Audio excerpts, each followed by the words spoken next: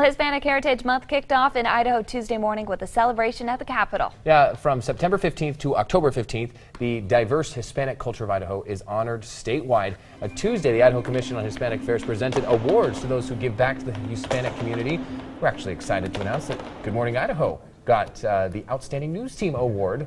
And throughout Hispanic Heritage Month, many different events are planned to celebrate.